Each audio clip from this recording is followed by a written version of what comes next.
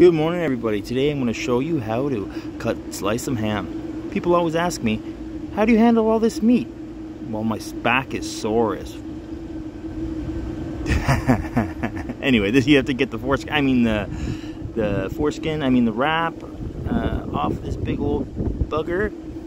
And yeah, so a lot of the time, I'll let it roll away, a lot of the time people will put the whole thing on.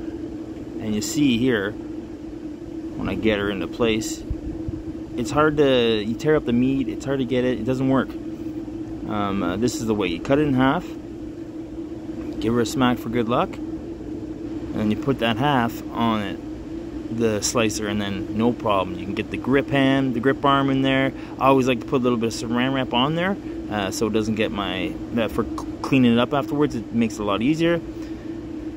Always do your stuff without it plugged in. Safety first, and then yeah, here's a little POV of the slice motion. Ooh.